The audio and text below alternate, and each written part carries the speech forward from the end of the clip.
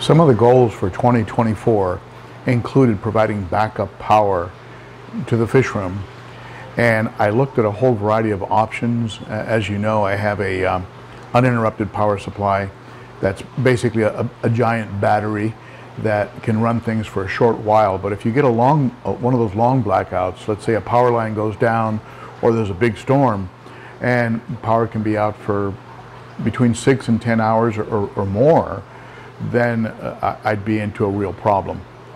Now keep in mind, these fish often are shipped overnight or over the course of several days. They can survive as long as they don't have a massive temperature change.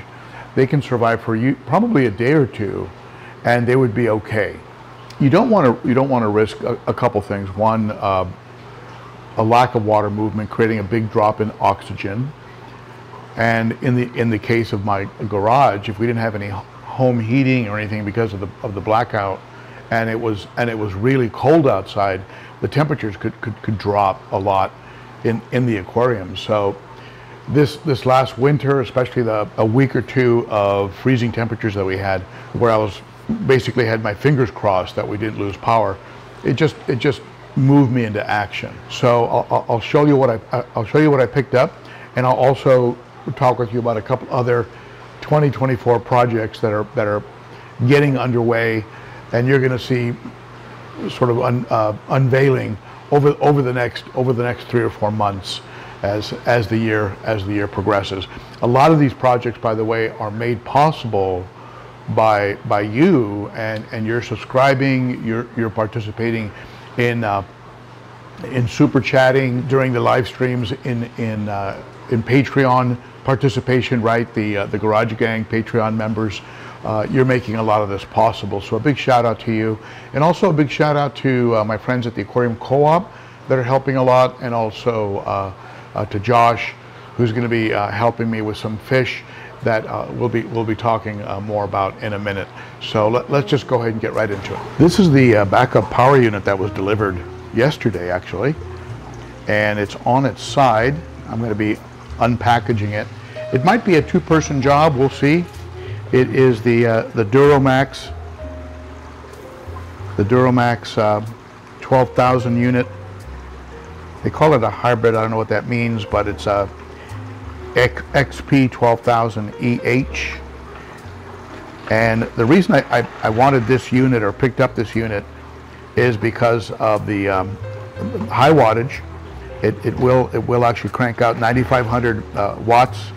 It can be connected to a 50 amp. So I'm going to put a transfer of 50 amp right directly to the side of the house, and just be able to just plug it in, and I can run it on. I can run the unit on propane. So I'm not going to have to mess with keeping gas stabilized and having gas foul up the carburetor. I'm just going to run it off of a propane. This unit was about $1,000, and about $1,100 actually, delivered to the house. That includes shipping. I got it on eBay, and I'll be picking up probably a 60 pound propane tank that stands fairly tall, but we'll run it for a good amount of time. So 12,000 peak watts, 9,500 running watts. Assuming we're not running major appliances, it'll run the house, and I'll be able to run the AC, the heat, and maybe just not run the washer, dryer, and dishwasher and all that stuff, right? But this will run the whole house. So once I get it set up, I'll go ahead and share it with you. It's these units can be loud. I'm probably going to end up creating an enclosure, a ventilated enclosure for it that is insulated to some degree, because my neighbors are not too far away, and they can be over 70 decibels, so they can be pretty loud, but hopefully it's not for very long duration. Initially, in a power outage, I would run this uninterrupted power supply right here, and Danair, I think it's made by a company called Danair, and I would run it, and it would keep the air pumps and things running for a few hours. But if the power outage would go beyond that, I would then have to switch over to the bigger unit. A big shout out to my friends over at the Aquarium Co-op, Zenzo and Corey and the gang over there. They're sending over some more plants. So this, what I call my planted aquarium, you know, it has some nice healthy crypts and jungle val and anubias and things of that nature. I'm going to be filling in some areas like right in here. You see a few bald spots here. Now you see sand, but underneath that sand there's what they call a substrate that is supposedly for plants. A lot of this stuff here, the substrate you see right there, which is a plant-specific substrate, is actually just under the surface of this sand. So at any rate, I'm going to be dropping some more plants into there, some stem plants. So filling it in a little bit, making it a little bit greener. The plants that are in there now are looking pretty good. They're fairly well established. All my tanks are in need of a little cleaning. I'll probably do a little vacuuming on this tank, and the plants, of course, they do a lot of the work, absorbing ammonia, keeping the nitrate levels down. But the fish, you can see, are doing great. Little albino acaras and lemons and rasboras, rummy nose, a few cory cats, a lot of hornwort. Hornwort drifts all over. I like it more on the right side of the tank, but it's all right there for now. As you know, if you saw my last video, eventually these albino acaras are going to be moving into the 90-gallon right here. So this will be their home. Now I'm thinking about moving, doing it in stages. The most aggressive fish in this tank right now are the geos, which like going after each other a lot. You can see the tail on the geo. It has definitely a little bit of damage to it. That one's the dominant one, the one that just chased him off. So I'm thinking about maybe taking the geos and the red shoulder, which is also an aggressive guy. You see him there going after the gold. They're all right on cue. So those three bigger fish, I might just move over to the 210 here. I'll show you. Drop them in here. Drop them in this tank, and just watch them. Watch them for about a month. See how they do. Or for a day if it gets real violent, right, and pull them back out. But put them in here, see how they get along with this group of fish, which do well together. I mean, the firemouth is, you know, always faces off with the Nicaragua, but nothing ever comes of it. But otherwise, this tank tends to be those silver dollars, my ditherfish. But this tank tends to be overall fairly peaceful. You know, you get reluctant to mess with something that's working, but I want to move. I want to also bring in the red tear and see if it's possible for him to live here. Last time when I brought him over, there was a big dispute with the Salvini, but it was about the cave that I brought over. I brought over the big cave that at the time the red tear was living in the 55-gallon. So I'm not going to bring that cave over this time. I'm just going to bring the fish over, and that way the Salvini will not have something that they want to claim. So hopefully that will allow me to drop in the red tear, who's out from behind. He hides behind that cave all the time. Hard for me to get him on video. Sometimes if I zoom in, I can get him. But if I can bring him over to the 210, now what that'll do is it'll free this tank up here, this 55-gallon, and then that'll be used to acclimate and to quarantine some bigger cichlids that I'm hoping to get from Josh over at Cunningham Tropicals. So if he can play nice and not be a killer, not be a tear, I'll try him one more time in the 210, but bring him over at the same time that I bring over the big geos and the more aggressive red shoulder. So hopefully that'll create enough confusion enough confusion so that that red tear can get kind of settled in and there isn't a battle royale.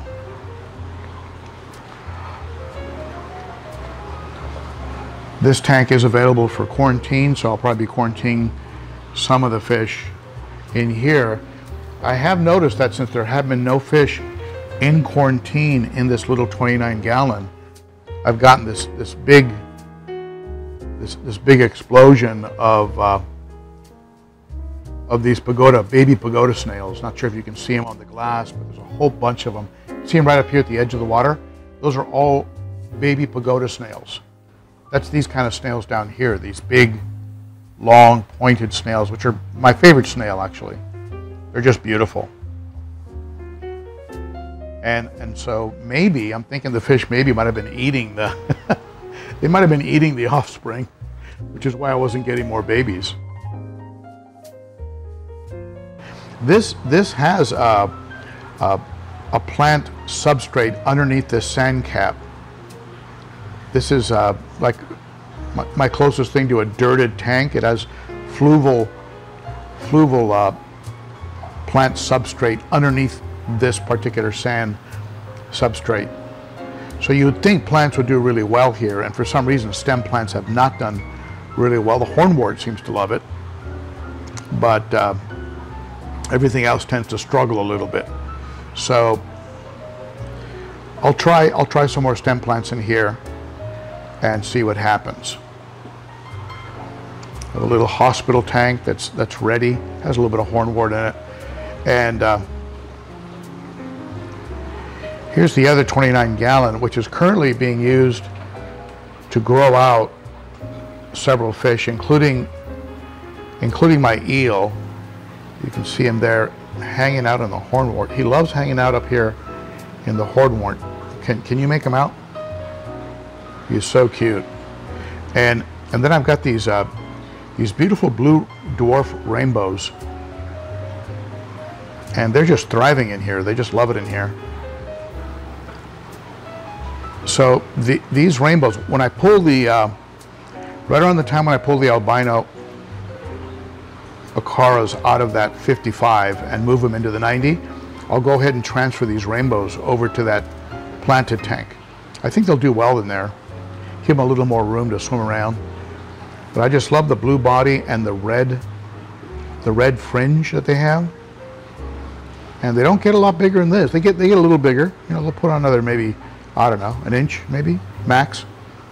But they are a dwarf rainbow. They don't get large like the larger, more common rainbow fish. But they are a very pretty fish.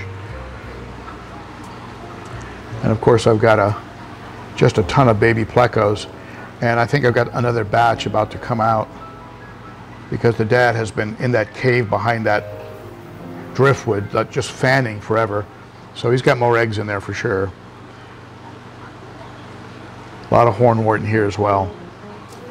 So acquiring discus fish is still on the table, and this is the tank that is slotted for it. And I'm hoping that this will eventually become a discus tank, but I do have to make some fish moves first and see how those work out and gradually transition this tank into being a discus tank. Throw some live plants in it. You know, I've got the UV unit running right here, and doing a good job. Water clarity is good, water quality is good. So, and the fish are very healthy in this tank. It's a very mature tank. I think discus will do great in it. Now the other option I have, the other option I'm considering is, this is a 60-gallon acrylic tank that is currently just sitting here on its side. It was originally slotted to be a sump, but I didn't want to have to cut the side out on the 300-gallon stand. So here it sits unused, 60-gallon acrylic from my friends over at Glass Cages. So I'm thinking of opening up this space. So that would mean relocating this tank, this little 5-gallon, and this 20-gallon rimless putting them somewhere else and using this area here, the center area, for that 60 gallon. So that would fill in this entire area right here. So that could be a discus tank. That could be, I'm not sure what I'm gonna put in it right now, but it just opens up another possibility of of bringing new fish into the fish room. One other project that I'm working on has to do with, on the topic of sumps, has to do with sumps. I'll show it to you. These fish have put on more size over the last 6 months. And if I bring in those geos and add the red tear, it's just going to increase the bio load. So I was thinking it might be time to consider a bigger sump to increase, just to increase the amount of sponge and the amount of water volume that would be going on with this tank. I currently, here, I'll show you down here. This is a 29 gallon. This is a 29 gallon sump tank. It's doing an okay job. Has a Cichlids 9500 pumping a lot of water. Little Hydra heater down in there. It has some of those sponges, those tall sponges from my friends over at Swiss Tropicals. A couple socks, a couple little socks that the water pours into. So I'm thinking of swapping this out with a 40 gallon.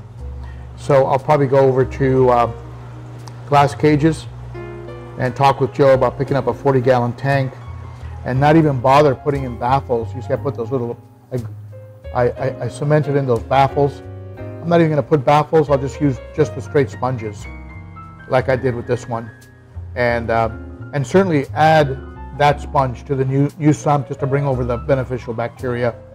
But turn it into a 40 gallon so I have a lot more water volume, more dilution. So this will be swapped out, this 29 will be swapped out. And those are some of the upcoming projects over the next month or so that I'll be working on. So I'll have my hands full. It'll be a lot of fun, and it'll give these guys up here just a lot better quality. They're already in great quality water, but it'll just give them even better quality.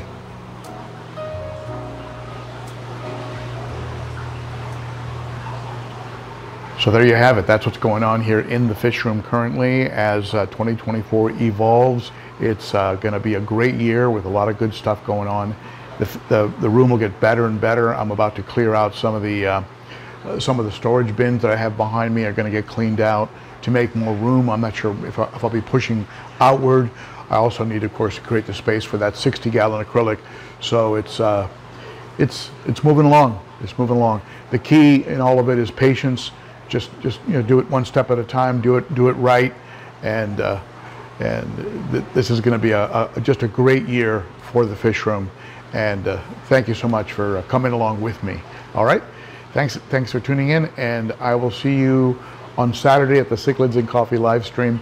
If you'd like to support the channel and all the projects that are going on, consider becoming a Patreon monthly supporter. Start for as little as $3 a month. The details are in the description below the video, and don't forget to subscribe, hit that bell, give it a thumbs up, and all that good stuff that tells YouTube that this is a channel that they should share with other fish keepers. All right, thank you, my friends. Bye-bye.